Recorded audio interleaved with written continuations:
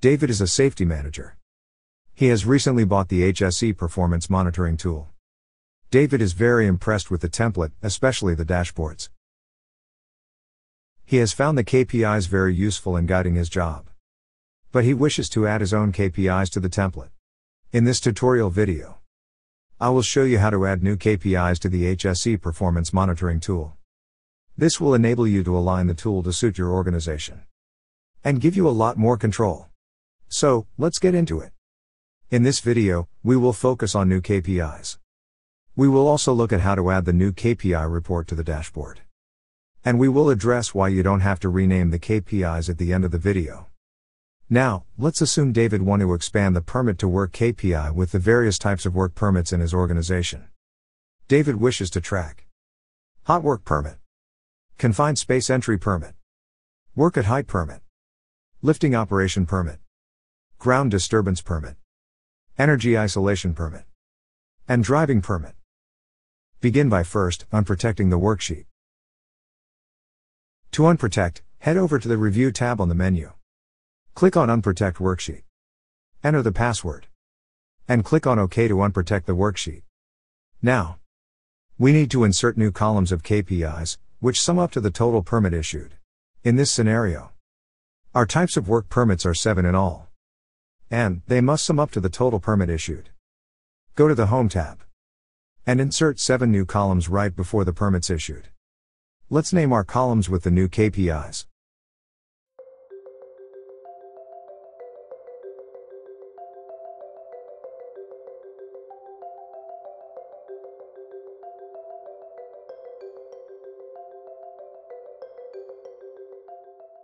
For the purpose of illustration, I will introduce some dummy data and make it as natural as possible.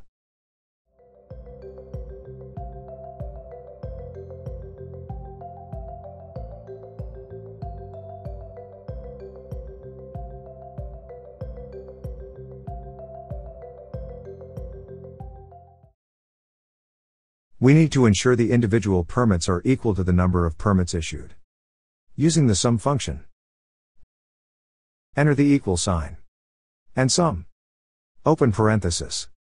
Enter Y3, colon, and A3 to select the range. Close parenthesis and hit enter. Now we need to make sure our new formula fills all the cells below.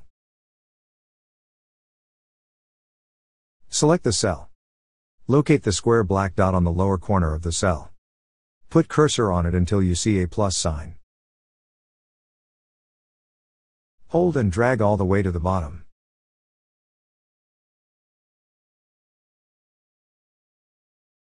Or simply use the shortcut by selecting the cell. Hit Ctrl-Shift-Down arrow until the entire column is selected. And hit Ctrl-D to duplicate. Now, since our permit has formula, we need to protect the column. First, let's give it a yellow fill. And then, right-click on the selected column and click on Format Cells. Go to the protection on the dialog box. And click on Locked.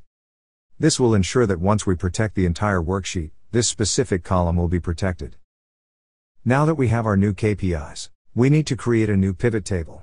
But remember, we only unprotected the worksheet. This time we need to also unprotect the workbook structure. This will allow us to add new sheets to the workbook. Click on Review. But this time, go to Protect Workbook. Click on Unprotect, provide the password and hit OK. Now, we can add as many new sheets as we want to the workbook.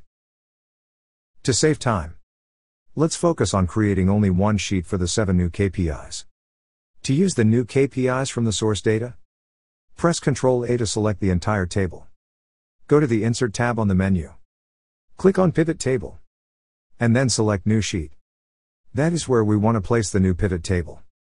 Click on OK, and now we have our new pivot table on a new sheet. Let's now name it Types of Permit to Work. Let's now drag the sheet to the other permit-related sheets.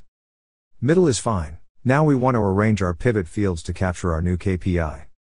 Select any cell on the pivot table. You will notice the Pivot Table Analyze tab will pop up on the menu. Click on the field list to show the pivot table field layout. Go to the field name section at the top. Click on Refresh All to update the field list with our new KPIs. and check to select the new KPIs. This will populate the new KPIs at the bottom right section of the field layout. That is the Values section. At the Values section, we need to make sure the values are some of the KPIs. As you can see, they are already the sum values. Now, we need to add the date to complete our pivot table. Continue to the Field Name section and select the date. Drag the date to the row section. Now our pivot table is created. Let's now format the pivot table to make it nicer.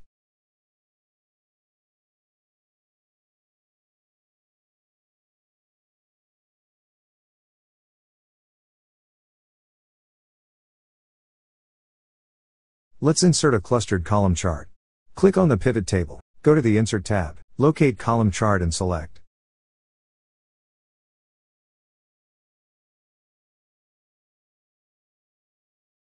Let's also insert a slicer. In this case, we want our slicer to filter by date.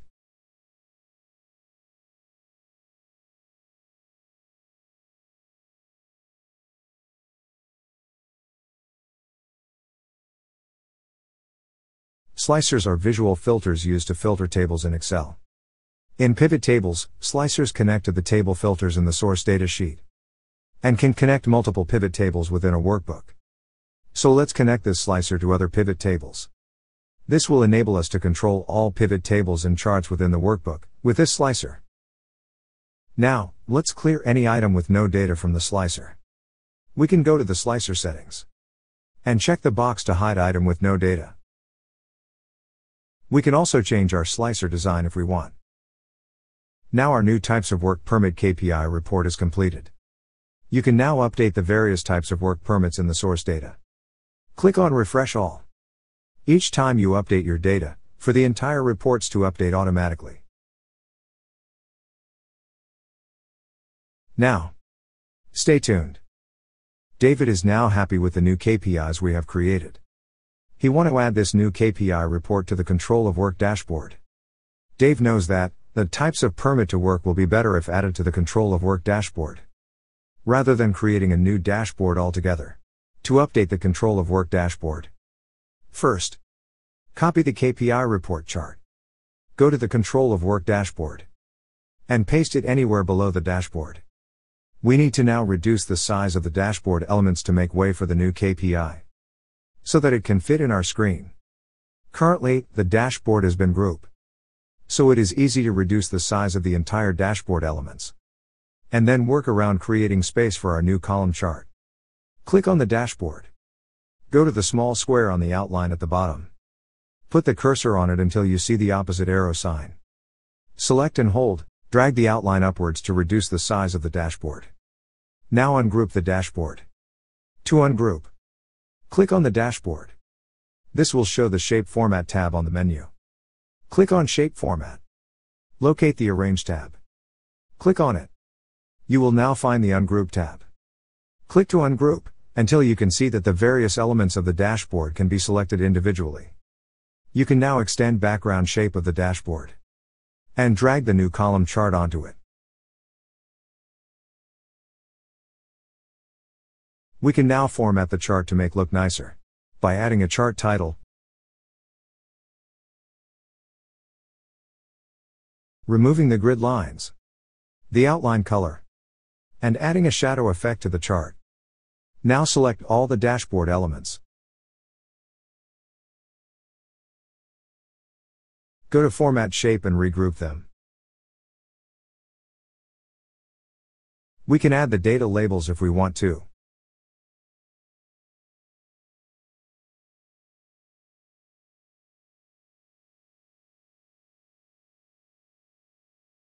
Our new Control of Work dashboard is now complete. Now, why should you not rename the KPIs? This is what happens when you rename the KPIs.